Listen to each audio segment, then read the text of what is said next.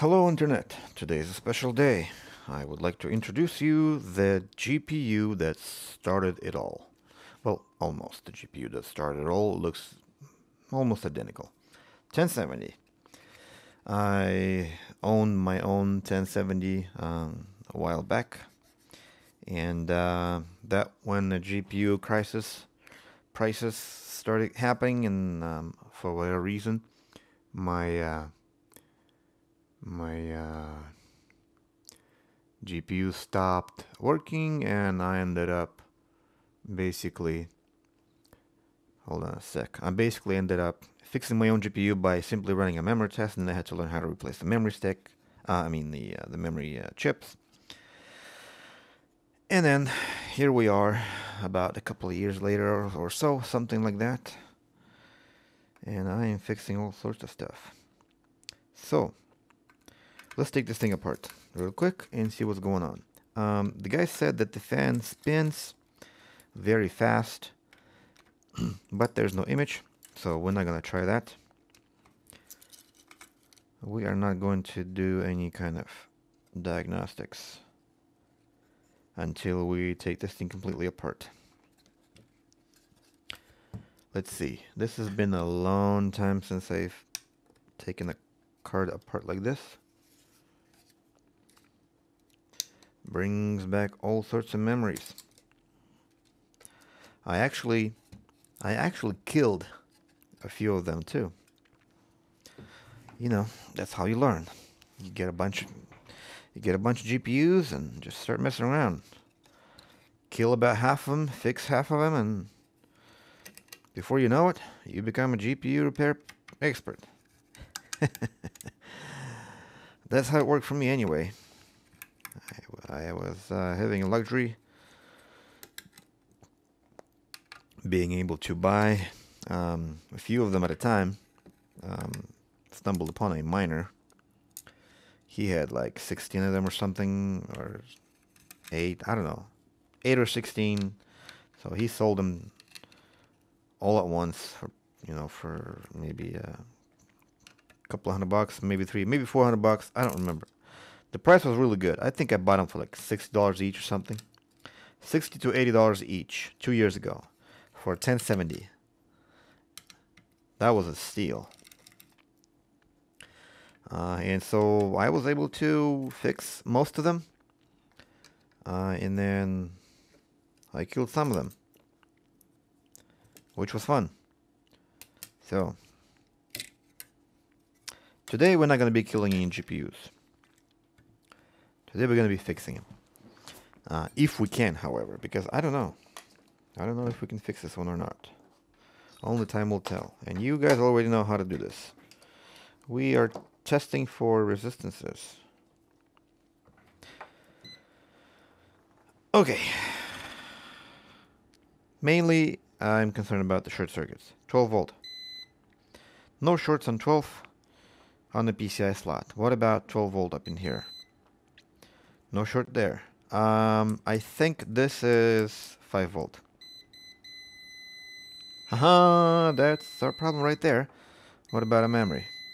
Short on memory. Okay. Very bad. No, actually, 5 volt is here. Correction. 5 volt is here. So 13K on here. It has been a while. I don't remember. What about here? PEX. Okay, so PEX is short. Memory is short. And this is 1.8. So. Okay, I think we have a dead card here. Boy. Let's do a very quick, simple, and easy diagnostic that anybody can do. I'm going to turn on the exhaust. And we'll bring in the fan. And we're going to start lifting these coils, because there's nothing else at this point that I need to do. I think we have a dead core. But I don't want to be that guy who is 99% right and then 1% wrong, I want to be 100% right. Because the reputation, my name is on there. It took me a while to get where I'm at, and I value my reputation. So I'm not just gonna say dead core. I'm gonna prove it to myself that it is indeed dead core. And what better way to do it than to lift the coil and inject the voltage. And then we'll see exactly what's going on.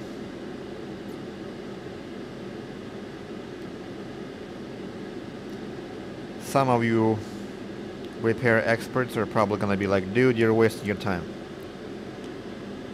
I couldn't agree more. But a man's gotta do what a man's gotta do. I don't want to wake up in the middle of the night thinking, oh my god, what if there's a capacitor somewhere that's shorted? I don't want to do that. That one little what if is the reason why people trust me. Or I hope so. Who knows? Who cares? Okay. I'm gonna let it cool down just a little bit. Wipe that stuff off. And that's all I did. I just lifted one end of the coil for the PEX, for the memory, and for the 1.8. So that way I know if the short is on this side, let's say for the PEX, if the short is on this side, it's a dead core. However, there could be a short capacitor. You know, it's what there are capacitors along the way to the core, and so but we're gonna test that. You know, I'm pretty sure it's a dead core, but I'm like that. You know, I'm not gonna. Even based on my experience, I'm not gonna assume. Okay, let's see. Let's see if we have a beep. Yep, we have a dead short on PEX. It's still a little warm, but I'm sure it's a dead short on memory. Dead short on 1.8.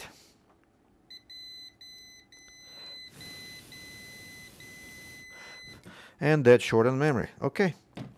So, but if you measure it on the other side, see right there, nothing. The other end, nothing. Oh, actually, let me see. Yeah, like 20 kilo ohms on PEX without a coil. 4K in memory. What about 1.8? 60K on 1.8. Okay. Who cares? So, what I'll do now is I will inject some voltage into I'm going to inject 1 volt into each of these rails. So let's see if I can. And then we're going to look at a thermal camera and see what starts glowing. If I find the camera. Yeah, hold on a sec. I need to go get my phone. I'll be right back. Alright, thermal camera is here, lights out. Let's see if we can focus on here. Can we focus on anything? If we ever could. Okay, so let's put 1.8. Let's energize 1.8. What do we get?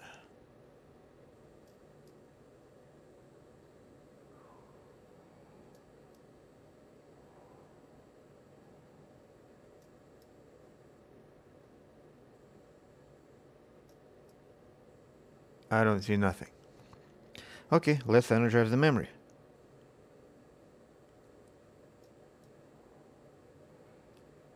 I don't see nothing. And let's energize the PEX.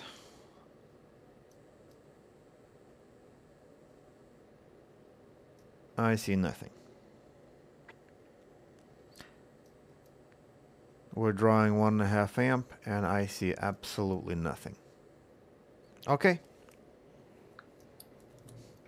What do we do now? Since the thermal camera doesn't show us anything, next, for the sake of entertainment, I'll remove the core. And the very last thing to do, as you may have already guessed, is to lift the core. And once we lift the core, short circuits theoretically should go away, giving us a 1000% accurate diagnostic, because sometimes 100% just isn't enough. Sometimes we want to go 1000%. So let's get this thing diagnosed with 1000% accuracy. That'll take just a second. The core is out. There we go. Alright, I'm going to clean this place up real quick, just a little bit, not entirely. See if we have a short on the chip. So the ground is this little pad there, and then we just measure the caps on the top. Yep, 0 ohms, and then the PEX is somewhere here. I don't remember where PEX is. Probably here. Yeah. Short. So this core is obviously toast. The board is now cooled down. So let's see what the board says. And the board says, whoop. Oh man, I keep breaking these tips. Anyway, we got 20, almost 16-15K on the PEX without the core. We got 200, almost 400 ohms on the memory, which is exactly what I expected. And for 1.8, 900 ohms. That's exactly what we wanted to see. So now all the readings are great. I believe that even the memory survived. I can't really tell because the resistance is good, but I can't tell until till we get a core that's working. And unfortunately, I don't have one. So that's it for this video. I hope you guys learned something today. And if so, please hit me with the like button. Maybe post a comment. And if any of you need a repair, you know where to find me. Have a blessed day. Goodbye.